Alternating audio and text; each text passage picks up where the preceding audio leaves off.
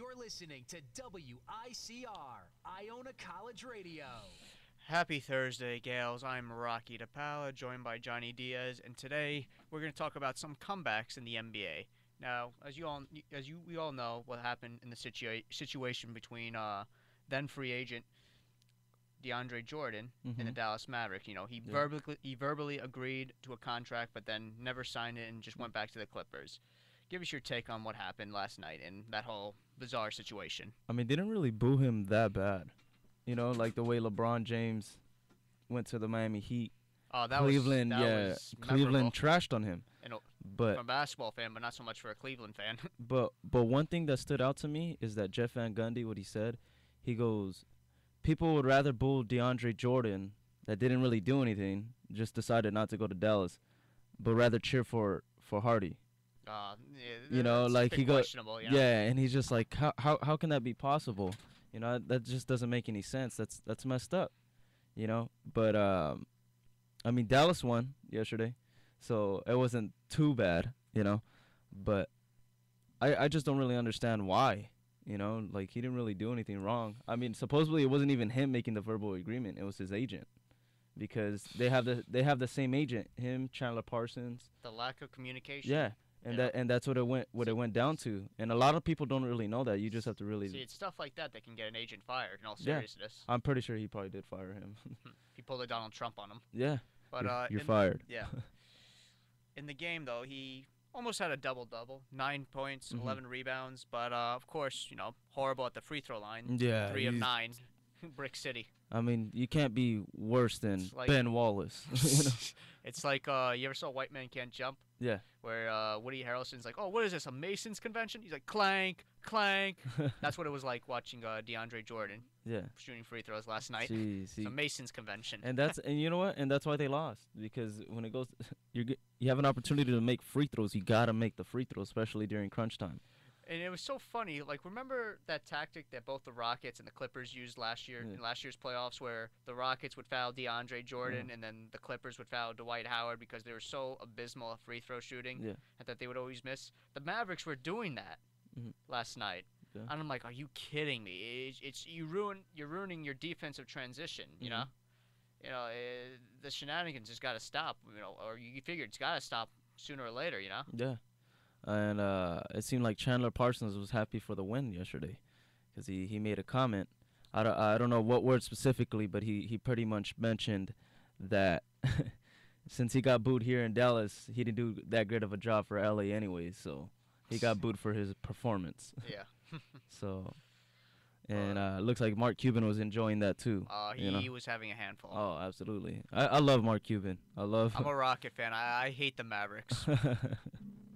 So, yeah. Spurs, I respect. I respect the Spurs. Let's talk about the Spurs, man. Speaking of another comeback, LaMarcus Aldrige came back to Portland.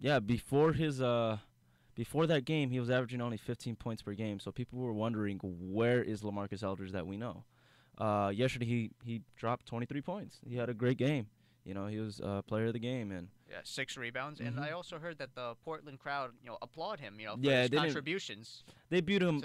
They booed him a couple times, but it wasn't like, because he was probably balling and defeating their team. Maybe that was why. But in terms of introductions, though, they applaud him. They respect him for his contributions to the Trailblazer organization, all that he's done. Yeah, he did a fantastic job with Portland, and you know what? He's from Texas.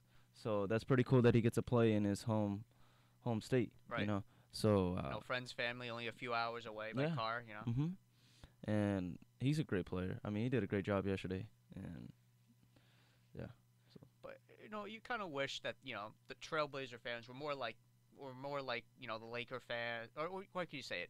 You kind of wish the way the Trailblazer fans treated LaMarcus Aldridge. You kind of wish that all the fans of the teams did that.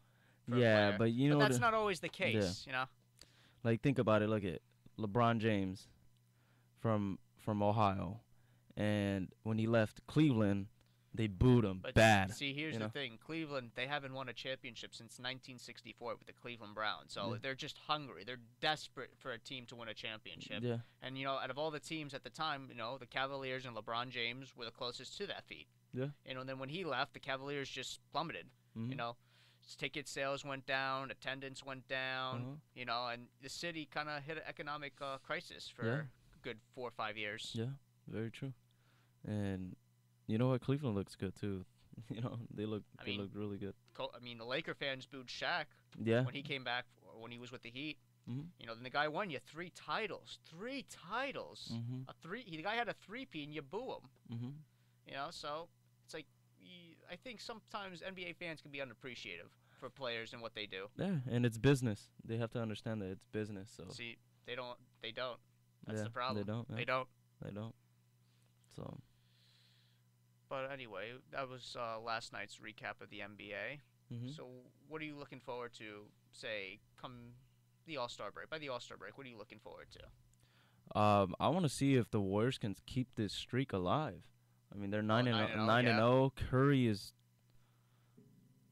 on another level this year. On another level, and I said it too. I said it, and people just still didn't believe it. They think that they're still a Cinderella team. No, they're He's probably not a Cinderella. no. Far from a It's not Cinderella. anymore. Not Far anymore. from You it. know, he was at that moment, at that time, but not anymore. I mean, Curry's looking like he's looking to make a name for himself. Yeah.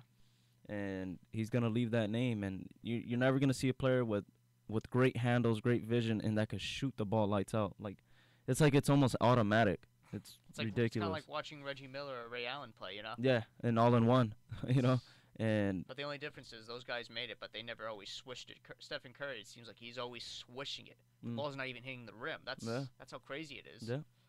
So I mean, he's an incredible player, and that team they're looking like the Spurs. Like the chemistry is there. You know, the chemistry is just there, and it's fantastic to see because the Warrior fans are literally the most loyal fans. Yeah, they went through a stretch They went through hell and back. yeah. I'll tell you that.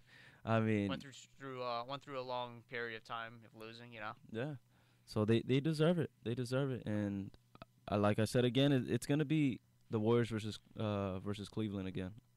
It's Not gonna. Thunder Cavaliers, as Sports Illustrated. I think LeBron he's gonna do whatever it takes to get back to the championship. Yes.